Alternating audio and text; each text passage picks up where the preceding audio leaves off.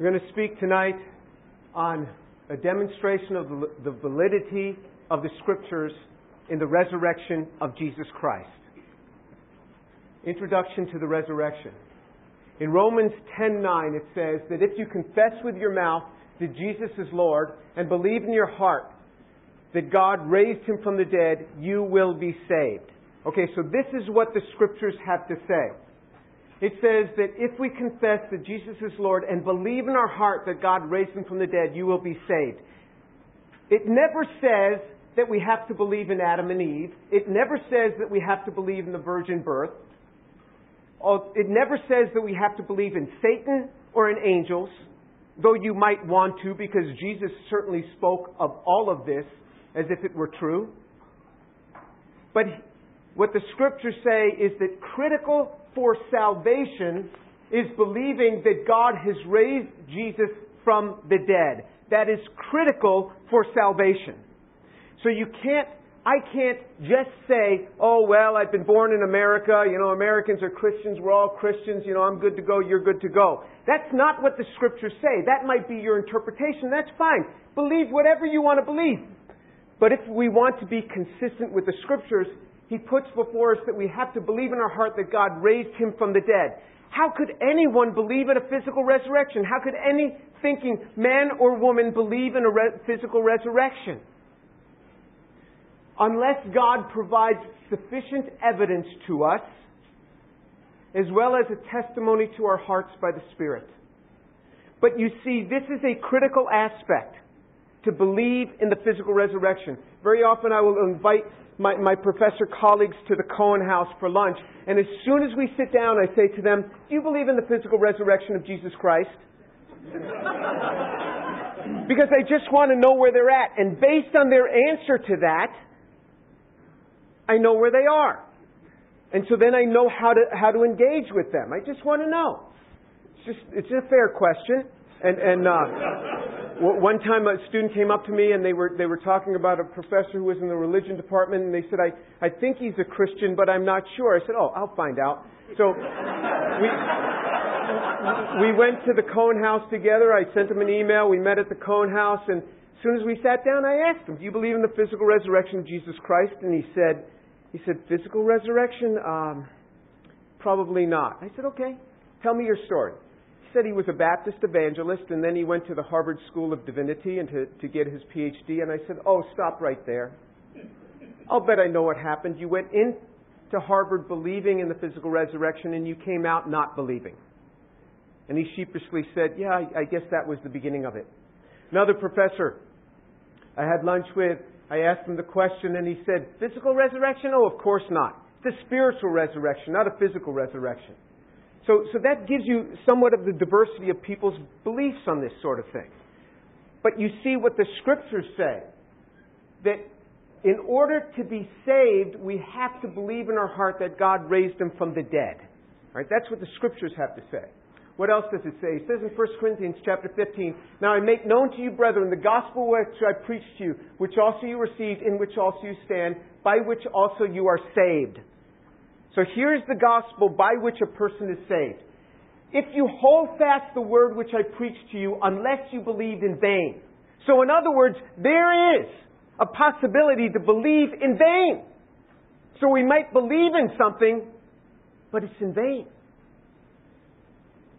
For I delivered to you as of first importance what I also received, that Christ died for our sins according to the Scriptures, that He was buried, and that He was raised on the third day according to the Scriptures. So he says, I delivered to you as of first importance. The most important thing, Paul says, I'm telling you.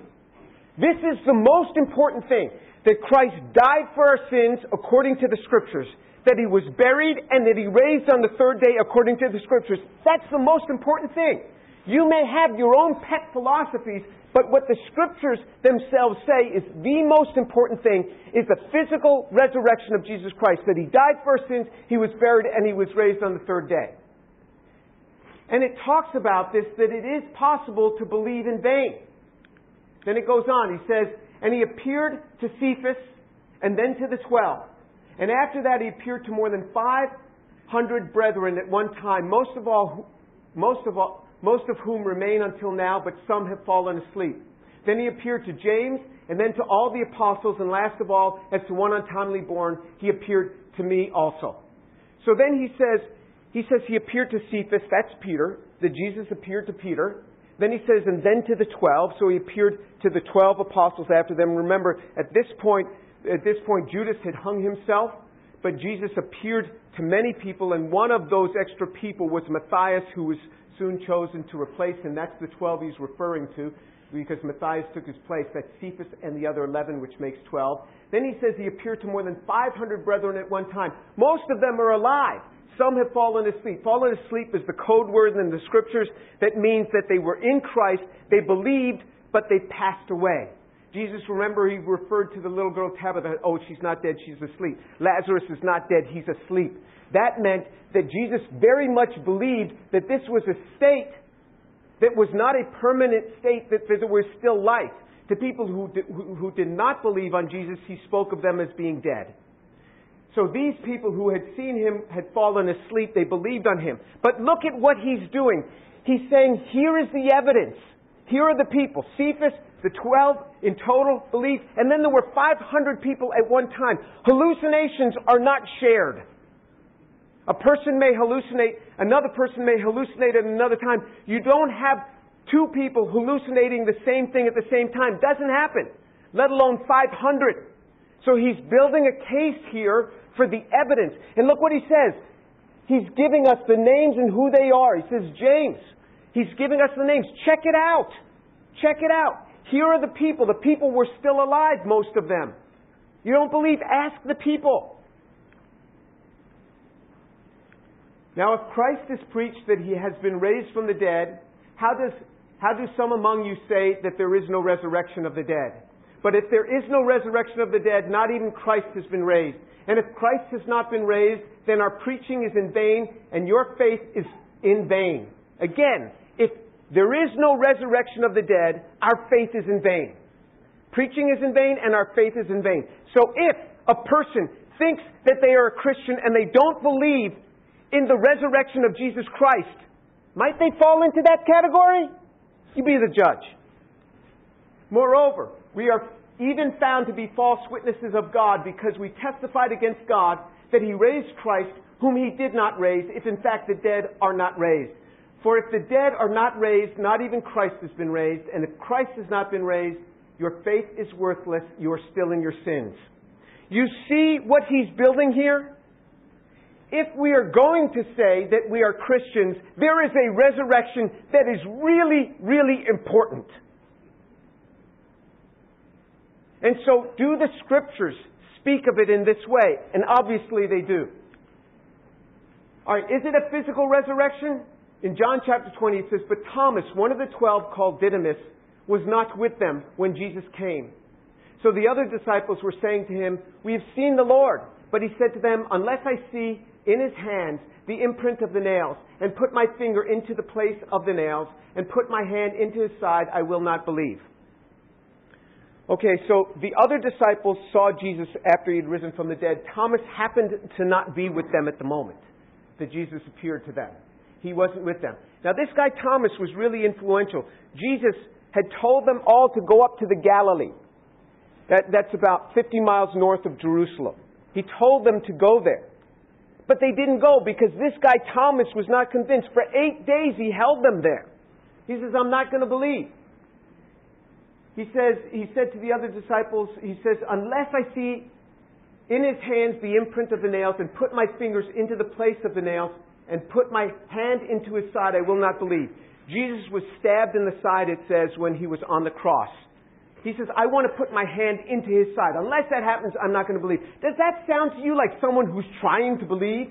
Like saying, oh, I got to believe. No.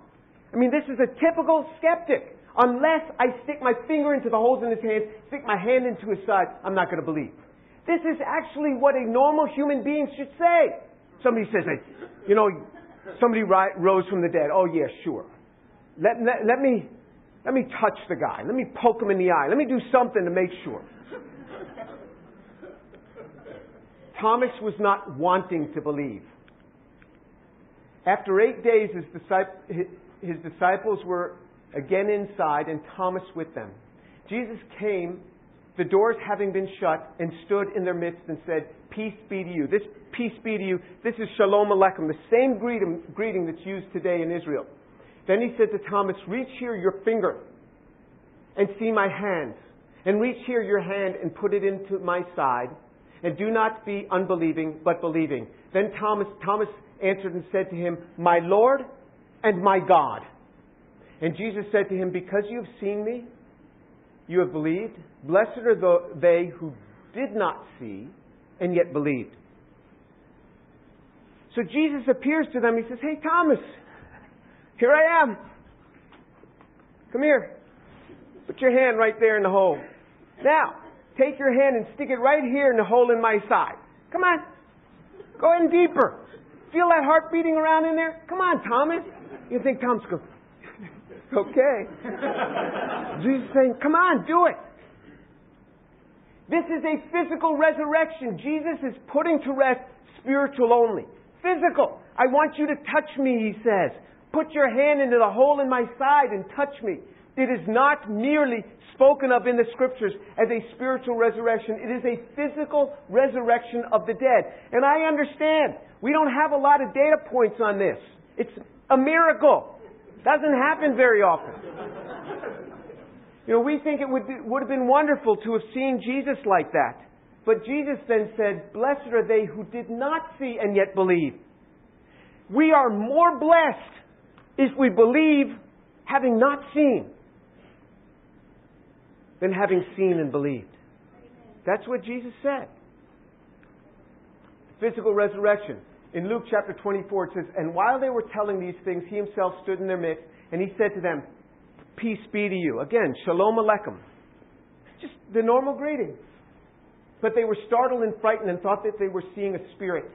And he said to them, why are you troubled, and why do doubts arise in your hearts?" So they thought they were seeing a spirit. You think Jesus wanted to leave it there? No. He wanted to make sure that they understood this is physical. He said, "See my hands and my feet, that it is I myself. Touch me and see. For a spirit does not have flesh and bones as you see that I have." And when he said this, he showed them his hands and his feet. And while they still could not believe it because of their joy and amazement, he said to them, "Have you anything here to eat?" They gave him a piece of broiled fish, and he took it and ate it before them. I mean, look at this. Jesus said, "Come here." He said, "Touch me." I mean, look at that bicep, man. Come on. Touch me. It's me. I got flesh and bones. Then just to really, he says, "You got something to eat?" I mean, what do guys do when they get together? "Anything here to eat? You got anything here to eat?"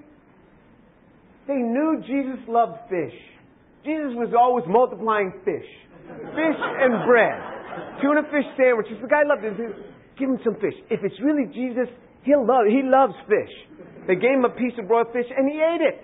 Why would he do that? You think, well, maybe he was hungry. Maybe he was.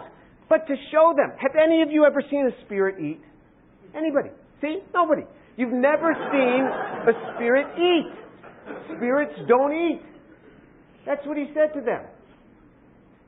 And so he showed, and then he ate in front of them. This is a physical resurrection. Spirits don't eat. He demonstrated this to them. This is what he tried to get across.